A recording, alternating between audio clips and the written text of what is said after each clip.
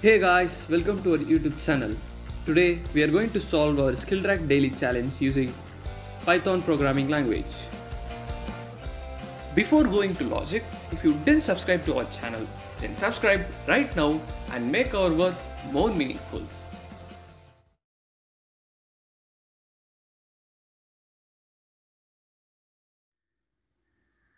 First, we will understand our question. The program has to accept the integer n as the input and also get the binary value of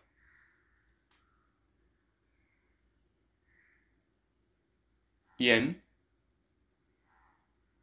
Then after that, the program must modify the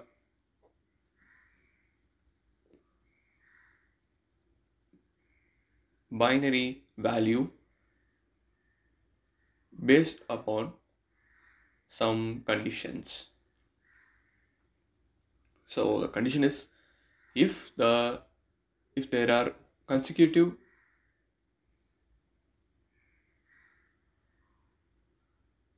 zeros, it must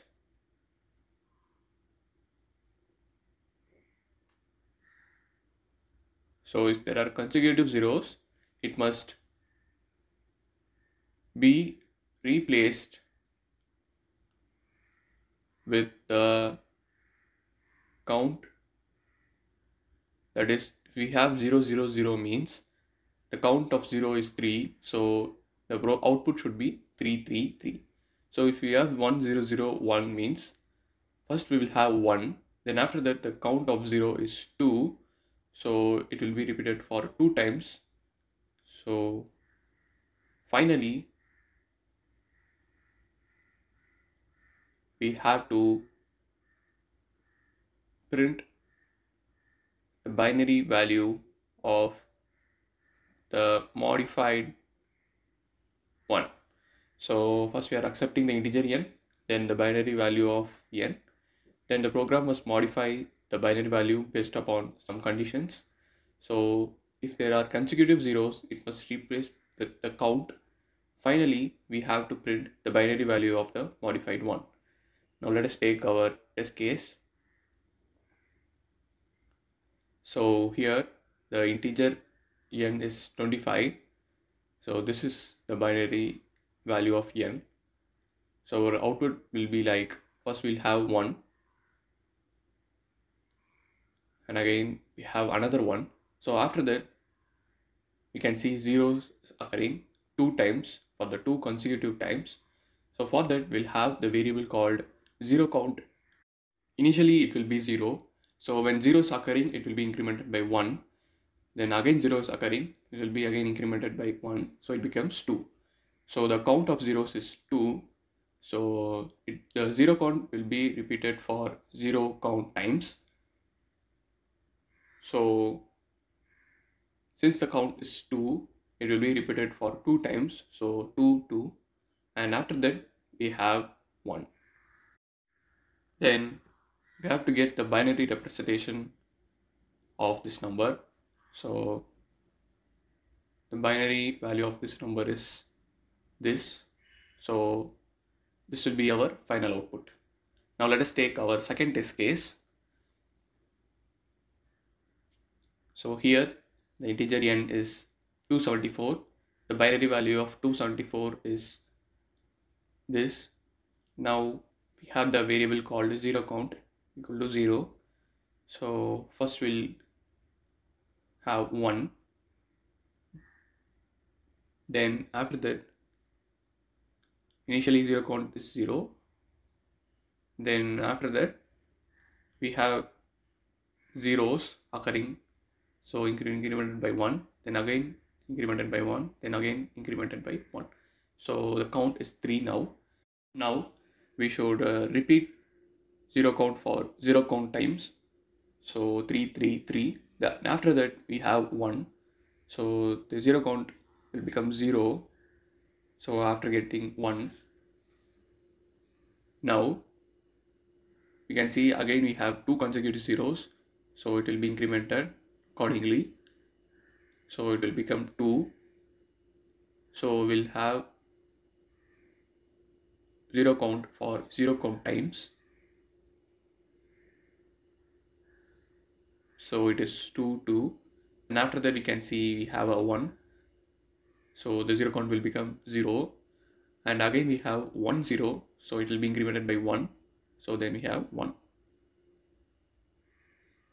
at last.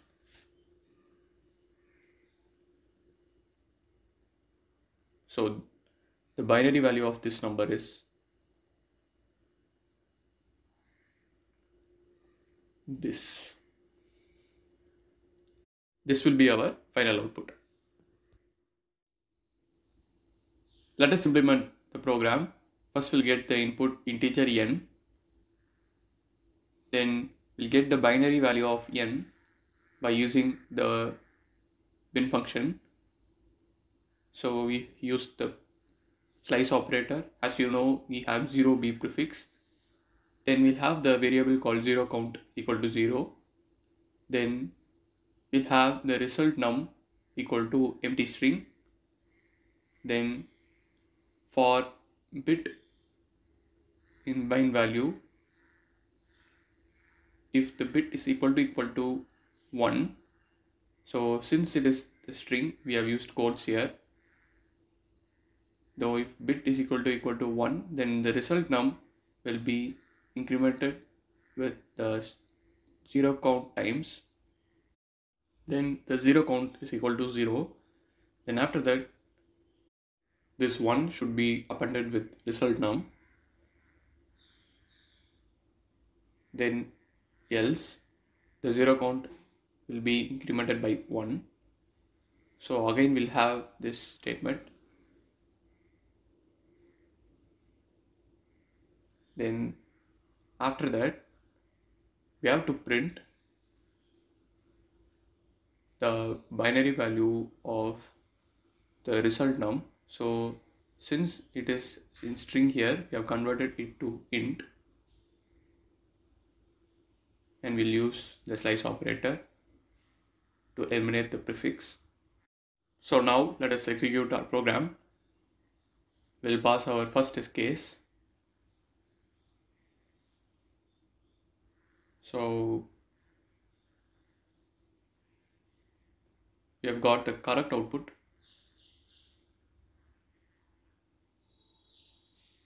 Then we'll pass our second test case.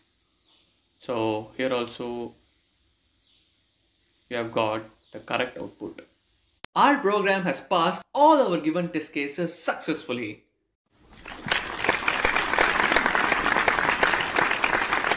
Hope you guys understand. Thanks for watching. See you next video.